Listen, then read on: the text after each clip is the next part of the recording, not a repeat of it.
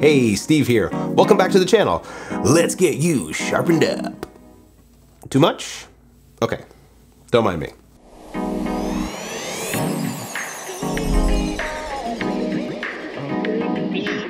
Well, today's video is in collaboration with Capture One. So shout out to them for not only getting me early access to the iPhone app, yes, Capture One on the iPhone now, but also shout out to them for giving you a 7-day free trial. So if you want to take advantage of that, see the description down below, click that link. So yes, Capture One is now available on your iPhone. But before we talk about that, let's do a little bit of a recap. Capture One, laptop, desktop, doesn't get any better than that. Born in the studio, and that's where I primarily started using it, was tethering. There's no better tethering option, so now they've taken that, carried that over to the iPad, which they released last year. And there was a recent update to include Capture One Live, and if you didn't watch that video, go ahead and click the card, check that out, because now what you can do is tether to your iPad, set that up as a live capture to have people remotely view that. Then less than a year later, now they have Capture One on the iPhone. And guess what? That live functionality exists through your iPhone. So if you watch that video, you'll see me talk about wanting to have cellular on my iPad, but I don't need cellular on my iPad because I got cellular on my phone already. And now if I want to do a live session from my phone tethering, I can. So now you basically have that trifecta completed. You've got it on your laptop, you've got it on your iPad, and you have it on your iPhone. I had access to the beta version, and in my testing, didn't have any major issues. For me, I was most interested in testing out the tethering functionality on the phone. And again, shout out to Capture One for hooking me up with all of the right accessories. So it is highly recommended that you use Apple Lightning to USB adapter. Main reason being is that there's specific firmware and functionality within that adapter that allows for a fast, efficient transfer. And they also hooked me up with some Tether Tools cables to test this all out.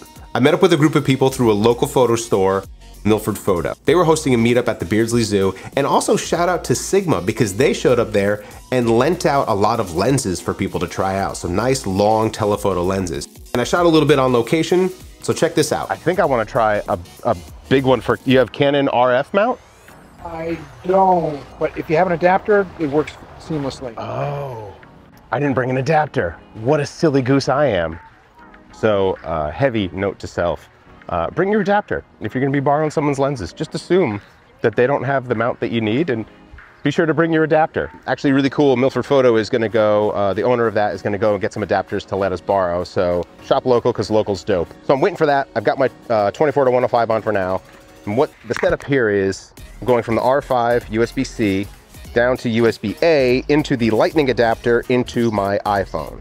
And what I did was I just went on Amazon, spent 20 bucks and got a little lanyard, you know, silicone case. So it's holding it so that way I can leave the phone on. I don't have to worry about it going in my pocket. And what it also does is it gives me the ability to have the reach to get the shot that I want.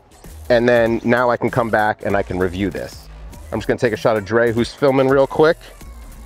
And we got this, boom. And then in just a second, now we've got the shot of Dre showing up right over here. So what's really cool is that now I can go through the process of editing this shot.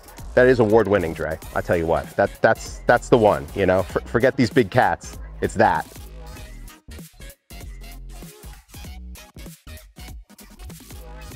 So now I've got an adapter and I'm using the 150 to 600. This is a Sigma f5 to 6.3. It's a nice lens. It's, you know, decent amount of weight, right? But now I'm gonna be able to get significantly closer than I was before. I started the day when I got here at 96% battery and I was just at 60. So it definitely consumed some battery. I was going back and forth between lowering my screen brightness and turning it up. I, for the most part, kept it up pretty high because I wanted to keep checking my shots and I wanted to be able to see them. So now I have all of the shots that I did from the day on my phone.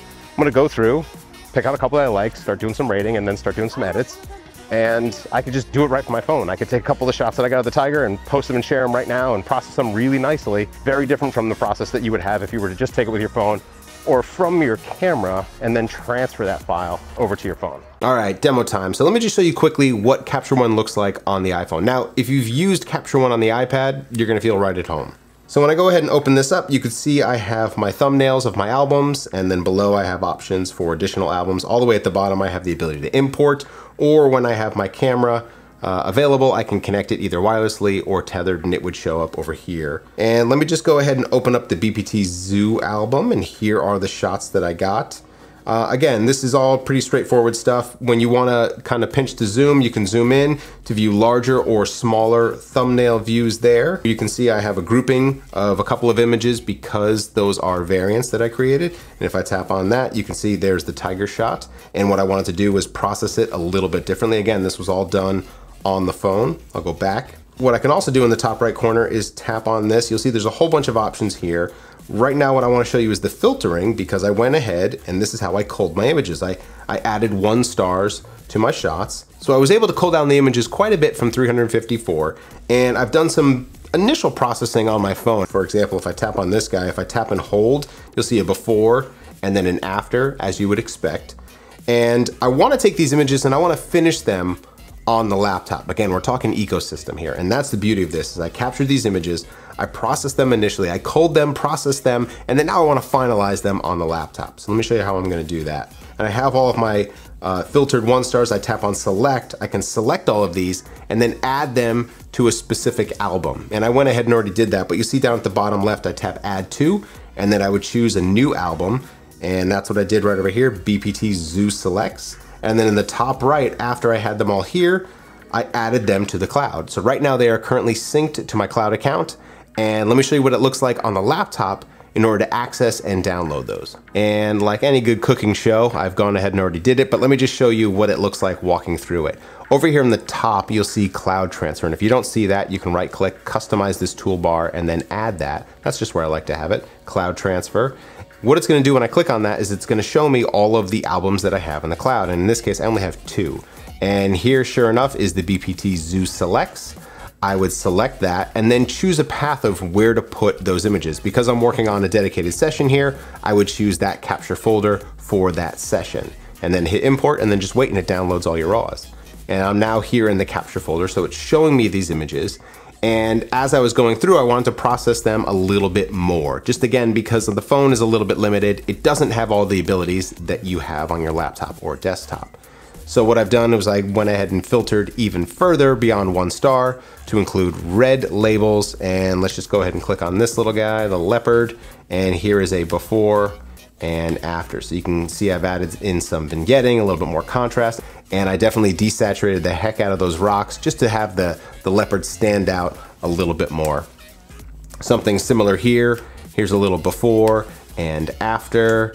And this one as well, and then this guy for sure, before and after. You can see I wanted to make those eyes glow a little bit more there. So that's it, that's the round trip process. I say that's it, but there's really a lot.